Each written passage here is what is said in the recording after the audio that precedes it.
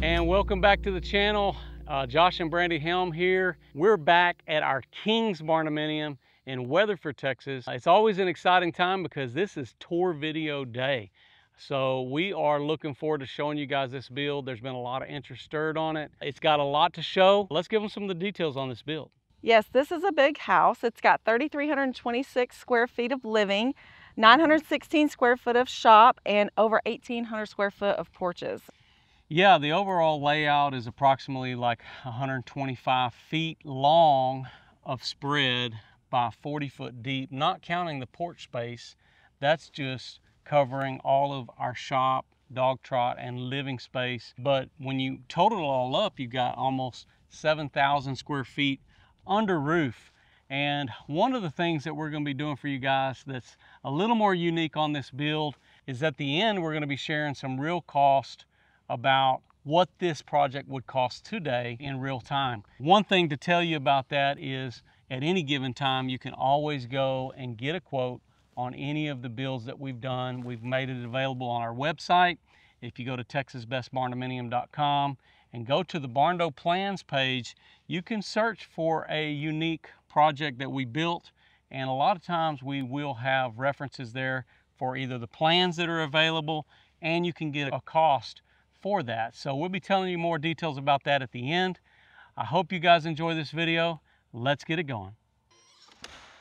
All right, here we are. This is our King's Barndominium, and it's always exciting as we can get to this stage of the process for a build because it's all finished. This has a lot of features as you'll notice when we go through it, but it's built to serve a large family, although our clients right now are in that building stage. But this is going to be exciting. It's going to be a really exciting build for them to reside. I want to show you these doors here. This is a contemporary style, all hardwood doors.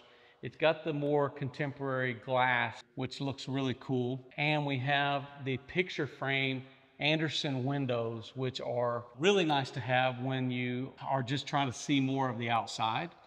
That's what you want. Now, you can't always just do that. You know, it really depends on the area. But if the windows go too low to the ground, there's some code issues there, but you also have to have them be a little added protection as well if they were to break, things like that. That's just some quick things. But these are beautiful windows. I really like the look of it as well as the contrast of the color. Right, so they did a gray stained concrete flooring throughout for the most part of all the walk areas, but they did a Dover white from Sherwin-Williams on the walls and pure white on the trim. So it's kind of has a little bit of a contrast because there's a little bit of a yellow tint to the Dover white. Yeah, and keep in mind when you do the stained concrete, you do have a little more reverberation through the room, but because we have the high ceilings, it's even going to do that much more in an area like this. A lot of openness. Overall, we've got like a 22 by 20 foot area for the living room, which would give you plenty of space to kind of configure this however you'd want. I said I'd probably put like a grand piano or something in here. But... Oh, you'd love to sing in this room. Oh yeah. Also, we have this multi-glider. This is pretty sweet. This heads off to our dog trot, which we'll show you guys that here in just a little bit. But this is a 3-panel slider glider with Anderson. Looks really nice. We had to configure this a little bit different for this space, but one of the things that's nice about it is the flow and how it all packs back into this onto this panel here, giving you a lot of large open space to move about if you have a large group of company and you're going from one area to the next. Yeah, so we're basically into the dining room area. So this is one large island with a built-in bench area that they're going to put a table in. But then on the outside, we've got plenty of room for some bar stools. They did a beautiful white countertop. It's a level 1 quartz that's called Morning Frost. So it doesn't have really any pattern or anything. It's just a solid white. It looks really nice and clean. Now, one thing we'll say about this is the first time we've done a built-in booth. Yeah. So this is kind of a neat. Now, we've had people want to do this in the past, but this is pretty unique in this sense because it's creating a togetherness. You can see everything's going to be centralized around this space, and you could put a bunch of people in there if you wanted to. So moving on through the kitchen, we've got a lot more to go. Tons of storage in this kitchen, tons of places to put things. This is basically a U-shape countertop. So it's great for if you had a, maybe Thanksgiving and you had a spread, you can have people walk all the way around. So yeah, you could set it up for serving. You could also, and you've got a lot of storage space as well. We'll show you as we move around there. But look at all of the upper cabinets here and the buffet bar that you've got here. Yeah, like I said, tons of counter space, tons of storage. I love how high they go. These don't go all the way to the ceiling, but we've got some spiral ducting up there, so that really kind of changes the feel for the room. I really like the commercial. Yeah, so that has to do with the design, the overall connection point. We have a laundry room and mud bench areas that we'll show you here on this side. And then a lot of the bedrooms are on that side of the house where the majority of our mechanicals and stuff are up above. So, but the cabinets here are set at 9 foot high. And one thing that going up to that full eave height here, I don't think would make a lot of sense. We've got a 14-foot eave, and I just don't feel like it would have served well to try to take cabinets up to 14 foot. But it looks really nice here. We've still got a large volume of space overhead, and we've got a lot going on in the overall space. But cabinet storage is not going to be one of the things that we're lacking here on this build. Right. And I like that they did something a little different here. Actually, a lot of our customers do this. We allow for an accent color for our island. So they did an outer space from Sherwin-Williams on their island, and then they just did a pure white on the outer space. Yeah. So that's really nice, and we have the accenting hardware too that matches from one to the next. Let's talk about the backsplash. Let's tell them a little bit about that. So this is called Snow. It's a 2x6 glass backsplash, and it just looks really nice. And then they did a black grout that obviously complements the hardware and the faucet. I think we did a glass tile that was similar to this in our own house. Yes, it looks we did. really cool. Same thing with the countertops. So this has got a vent hood that's kind of tucked away up above, and it just has like an access panel. They're not going to use it for storage really. It's just an access to the. And we've got a vanishing stove. Yeah, it's a. It comes out. You just push a button and the whole thing slides hidden. out. Yeah. No, this one here is not obviously here yet. So always maybe sometimes a couple pieces we're missing. Talk about the desirabilities, because I know there is a thought process with drawers versus doors. That's always a selection.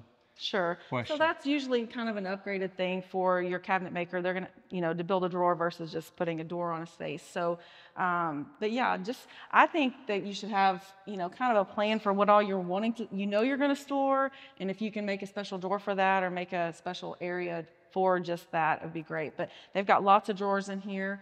But it's usually about accessibility, right? Right. So you open that, everything, you can see everything behind. You can get what you need. And so, like, when you're in even a spot like this, you got a dishwasher right across from this. If you had a door here and you're trying to like look down under, it makes it a little bit harder sometimes when you're trying to flow through a space. Yeah. So those are things that you really need to get worked out on the front end. We've got our corner pantry. I like how they did the spacing in here. They actually built it up off of the floor instead of just having an opening. So I like things not being set on the floor. It's pretty typical though for our corner pantry. We've got the automatic light there as well.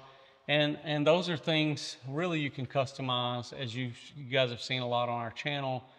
Sometimes people want to do like a little bar in there. They might want to set their appliances up in there. Or have a little bit larger pantry for like a butler's pantry.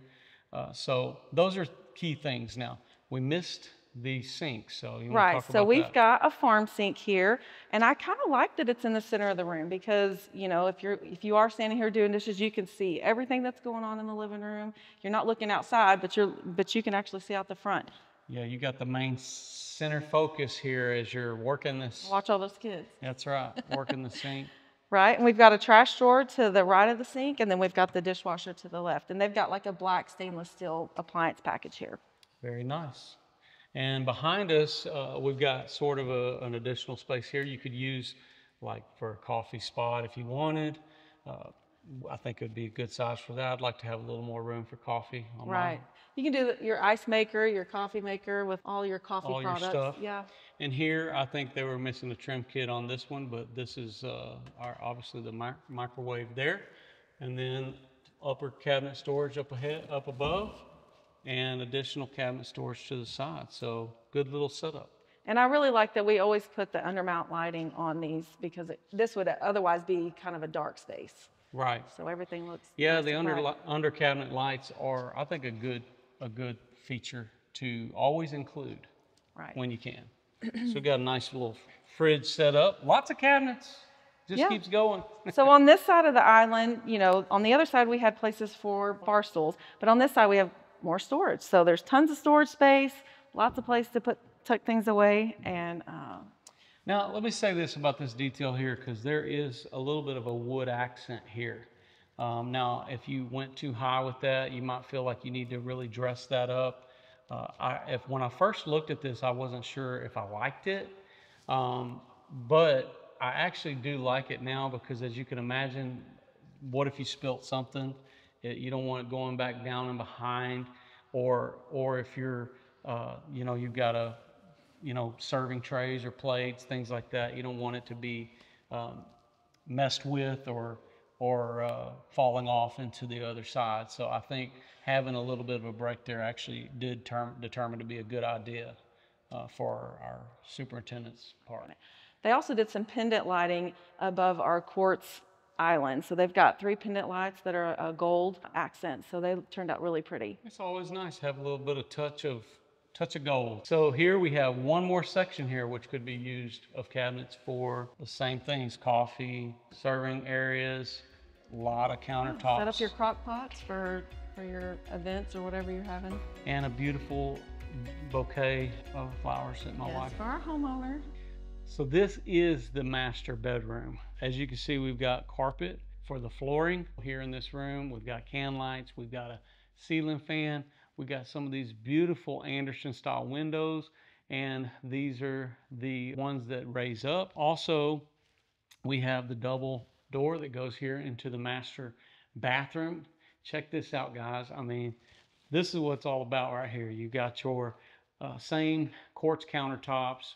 We've got the painted framed mirrors with the black accent on the faucet, ×2, because you've got his and hers.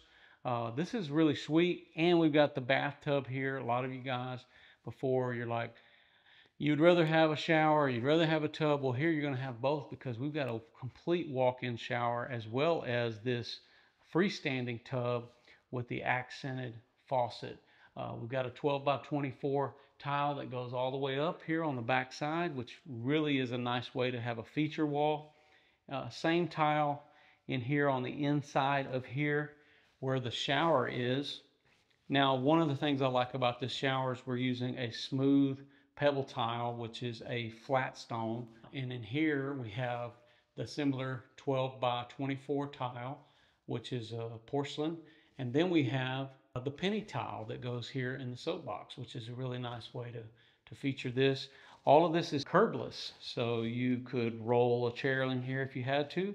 Also, you have kind of a staging area here, which is a place to dry off. You have your towels, and then we've got a full bench here on the back side. Now, when we're doing a shower like this, we always like to try to add some additional lighting in here too. But here they've got a nice rain head faucet. It's going to work really good. We have a private toilet area as well to the end of this room, which is an exceptionally wide space. I really like it when we can do it like this, but we've got the upper cabinet storage with the dividing shelves on each side. And then we have our walk-in closet and a lot of options here. We actually added this piece of cabinets, which has all of the added drawers. So you won't need a piece of furniture to stick in here, and everything kind of seams together. On this side, we've got a lot of storage space for the cubby shelving with the upper shelving as well. And we have the hanging rods upper and lower here and there, and then we've got a little bit of dress storage here on the end, and a lot more cubby space which goes up and around all the way. Now, one thing about this area is we do have attic access here too, because this is where you can get in and go up into the attic where our HVAC system, all that kind of stuff is. So our first guest bedroom off of this hallway is a 12 by 12.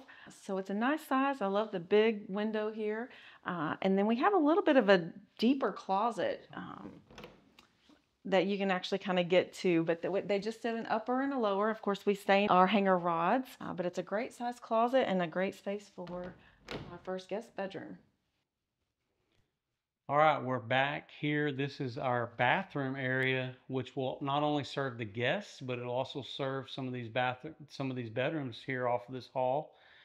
This has got a 2-sink vanity, and we have the framed mirror here, which is a very large mirror on this space, as well as the upper bar lights, which go on and up above. Now here we have the back to the accented color that we used on the island in the kitchen. This is a little bit longer bathroom here, but we do have additional upper storage over the toilet. And this is kind of your combo setup. There's some key features here which are pretty neat. I like this tile. This is used a lot of times where you can seam it together, but here they chose to do like a black accent, which really looks nice. And I like the tile that goes here in the soap box, which works really well. Now, this is a pretty cool little faucet here. I'm not sure the exact name of it, but it's got some versatility here that I hadn't seen before. So that's pretty neat that you can make those kind of adjustments on this setup here. But the black accent always looks really nice with that white tile.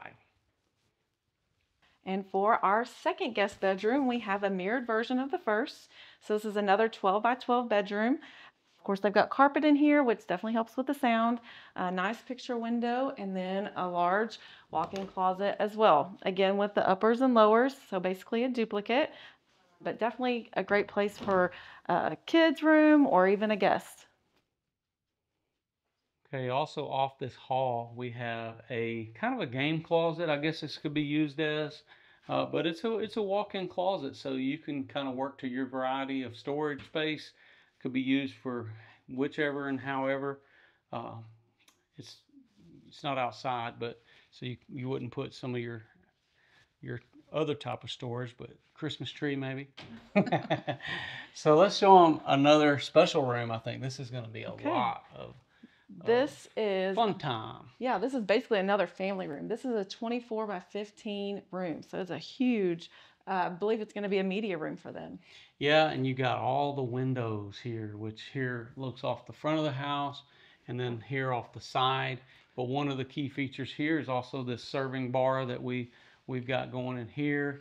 Yeah, you could put a little popcorn maker or microwave, all kinds of things for, if you're going to watch movies. Yeah, and this could have been converted to where they wanted to add drink stations, stuff like that. But maybe, I don't know, maybe they're not going to allow drinks on the carpet. But a lot of upper cabinet storage too. So again, maybe more game storage, things like that. This is a great room. They've got the ceiling fan and the can lighting. Very large.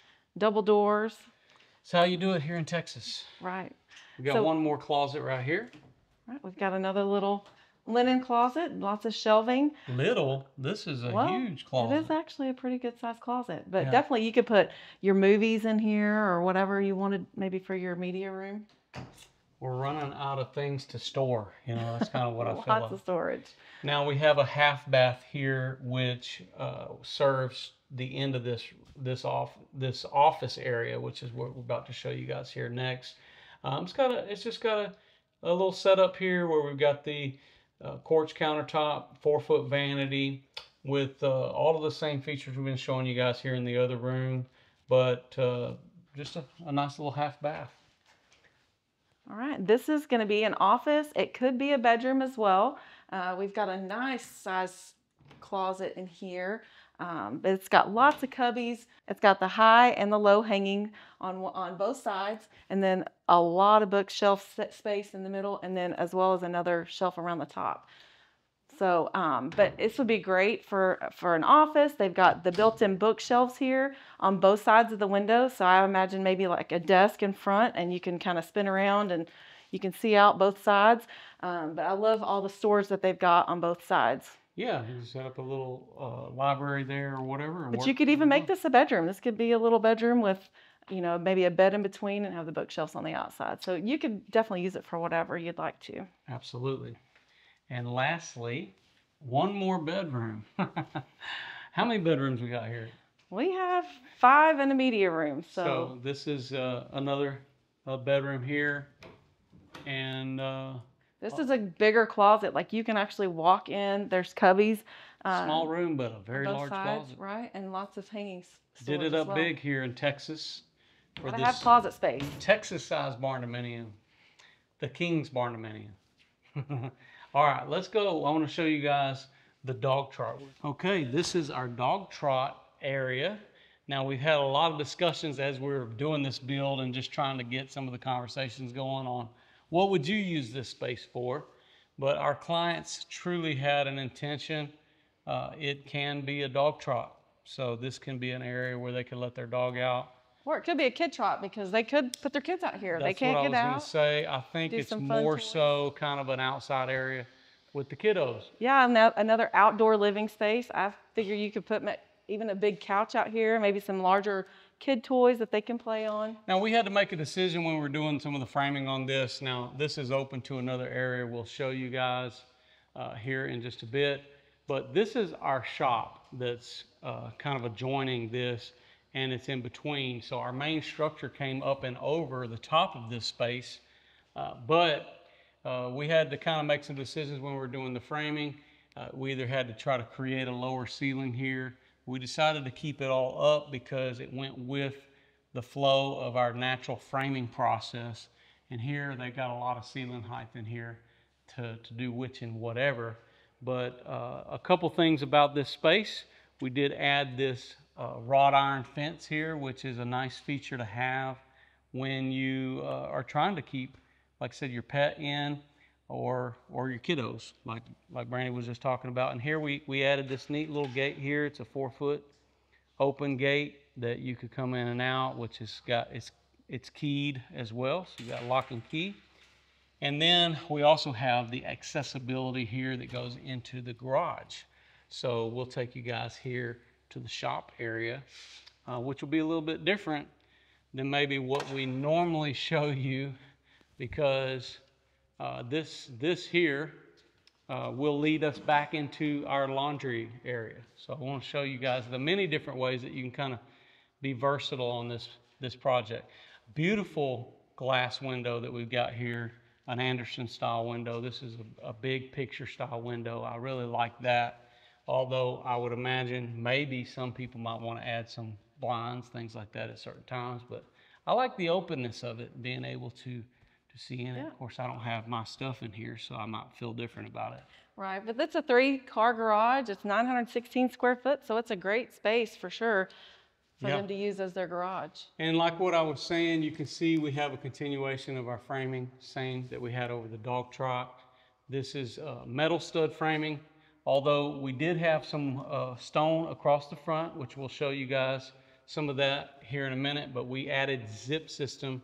And we talked about some of the special framing details in some of our previous videos. So if you guys haven't seen some of those episodes, that will be key, because we talked about how we like to flash and insulate and all these kind of things around those spaces. About the only thing we have in here is our water heater and our main power panel that we've got here. The house is running on 200 amps for this particular setup.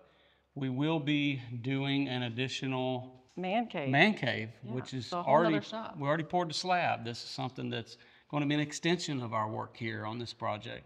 But it's time for our clients to move in. So that's what's coming next. So now we're going to show you where this kind of leads back into the house, because we've got an opening here that goes into our laundry room. This is the typical setup here for your laundry. You got actually have some upper storage, a lot of cabinets as well, and we've got some different colors that we're using for this. They did a really pretty. It's called Sea Mist by Sherwin-Williams. So it's kind of a sea foamy green color, but I really like it, and it looks really good with the white countertops that they did throughout. You know what I like about this color is it's not like green. It's not super green. No, it's very subtle. And I wouldn't mind seeing this in the kitchen somewhere. So yeah, it's really pretty. This is a really nice color that they landed on. Now we also have a window that looks out to the dog trot here. It also brings in some of the natural light to this space, so you're not working in just a hole. And then we've got a mud room that basically is coming in from the garage. You can kind of drop your backpacks, things like that. But then it also leads out to our covered porch. So I love the little cubby areas. I've got little baskets in ours that maybe school supplies or shoes that you want to kind of tuck away. You can do that there. They'll probably add some hooks later. Yeah, this has got everything but the hooks. That's what I was going to say. Now, another thing we have here is access to the back porch. Now, one thing that's different here on this build that we don't have is a lot of accessibility out to the back porch. So this is our covered back porch. It's beautiful gable design. It's really nice. It's a really nice back porch. It's got a lot of size, and the whole lookout is very private as well. Like I was saying, look, we don't have a lot of just visibility from like your main living area to back here. So you could sort of like create a whole nother space. Yeah, you could put like a nice hot tub back here. It'd be a little more private. I think that would be a nice idea. Or cooking area. Yeah. We will have the man cave, which is right going to be over here on this side. And then who knows where it'll go in the future. They may have a pool or something back here off the back. Yeah, that'd be so a lot of great options as well back here to have all that porch in the front and all this in the back. Okay, well, what else goes best with a Texas-sized barndominium than a big Texas-sized front porch? And that's the last but not least item we want to discuss here. And this is a very large porch. It's 123 by 6, so it's over 800 square foot of porch space. Yeah, and you know, that's one of the things I think that really ties this whole thing together, because you got the shop, the dog trot, the living quarters, the accent porch. But one of the things that's consistent is the porch all continued together. And we have the stone, which is a wainscoting that we're doing here, which is a natural stone. Looks really awesome. And here we're using a Luter stone for a water table, which is very smooth cut. And we use that a lot actually in these scenarios where you want to have a good transition between your metal trim and your stone connections. It's a nice finishing piece. Yeah, and we talked about all this as well through some of the previous videos where we shared some of the flashing details and how all of this is meant to drain out. Now, you don't have much concern about water here because you have so much protection on the porches. But this is a great accent and a beautiful breeze that we're having out here too on this porch. Yeah, you should line up the rocking chairs. That's right. Cracker Barrel has nothing on this porch. So this is really been nice to be able to show you guys this build. Now, to get down to some of the nitty-gritty business that some of you guys might have been hanging out for on this build. That's the number one question. It's the number one question always on our channel for so many years. How much does it cost? And some things have transpired over the years, and this year primarily, where we've made available some transparency on real-time costs when it comes to a lot of our builds.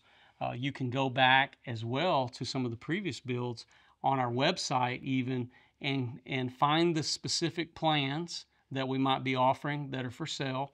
If you go to our Barndo Plans tab on our website, and then you can go to our plans page, you can choose a plan, which here is the King's Barndominium. And there's a little link there that says request a quote, and you can get an individual quote getting you a base price for getting started on a build. And it'll, in that quote, it'll tell you everything that's included in that as well. Now, one thing we should clarify, because we're going to give you a cost, is there are no upgrades that will be figured into this number. So that will be something that will kind of accrue as you make your selections and maybe early on you make some of those specifications, like maybe a fireplace, or you want to add stone to your build. These kind of things are specialty items that get priced for custom pricing. Now, but for getting a base entrance price to building this build with all of our standard finishes, what that would be in today's cost, not necessarily when our clients contracted and what they paid, but what today's cost would be on this build is around $800,000 for this build. And let's recap what all of that is featuring on this particular build. How many square feet, etc. Sure, there's over 3,300 square foot of living space, over 1,800 square foot of covered patio space, and 900 square foot of shop. Yeah, so you got all of the things added together. You got over 7,000, I think, square feet of. There's 5 bedrooms, media room, 2.5 bath. There's lots of space. And the thing that you're gaining from knowing this is it kind of gives you a starting point. You can understand to build a house this size, what it would cost. Now, where we step it up in our build quality is the efficiencies. So we've got thicker walls, we've got all of the spray foam, and a really efficient build with the zip system and all that stuff that, as you guys know, it really makes a big difference for the longevity of the build. But these are some key things, some key reasons why. You know, it really depends build to build. If you want to go to our plans website, it's called bestbarndoplans.com. You can search through there, filter out, find it, plan by square footage. Also, you can go to our main website, like I said, if you're looking for a past build that we did, say the Maypearl, Buena Vista, Hyco, Hilltop, you know, you can look through the past and you can find some of these links because some of the plans have been renamed on the plan website. Anyway, enough of that. I hope you guys have enjoyed this video. It's always our pleasure to bring you guys another finished tour. Barndominium, we've got a lot more to come, a lot more projects we're starting, a lot more that we are looking to finish here in the upcoming days and weeks ahead. It's our pleasure to be here, and we wouldn't be doing it without you. I'm Josh Helm. And I'm Brandy Helm. We're wishing you all the best. Thanks for watching. Texas Best.